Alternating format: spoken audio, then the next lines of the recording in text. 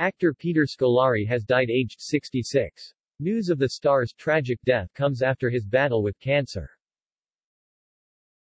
The Girls star's death was confirmed today in a statement from his manager Ellen Lubin-Sanitsky. Peter had been diagnosed with the disease 2 years ago. In Girls, Peter portrayed the father of Lena Dunham's character, Hannah Horvath, from 2012 to 2017. The actor won his first Emmy Award in 2016 for his role in the HBO comedy-drama series. Peter also became a fan favorite while starring in Bosom Buddies, a 1980s sitcom, which he appeared in alongside his lifelong friend Tom Hanks.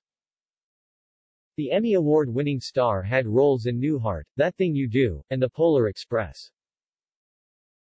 He also appeared in CBS drama Evil, and The West Wing.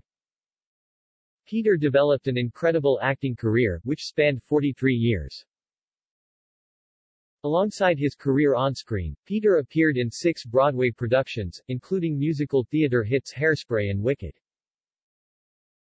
He also continued his acting partnership with Tom Hanks on stage in Lucky Guy. The show was a biographical drama about newspaper journalist Mike McAllery.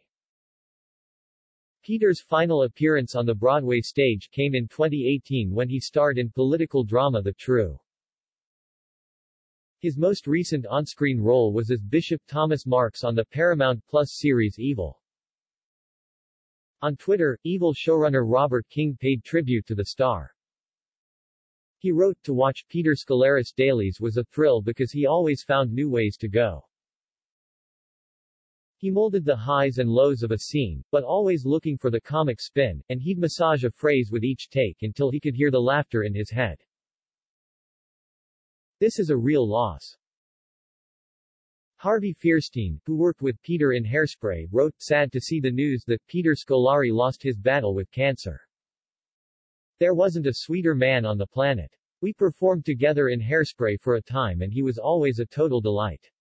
Farewell, dear Peter." Peter is survived by his wife, Tracy Shane, and children, Nicholas, Joseph, Keaton and Callie.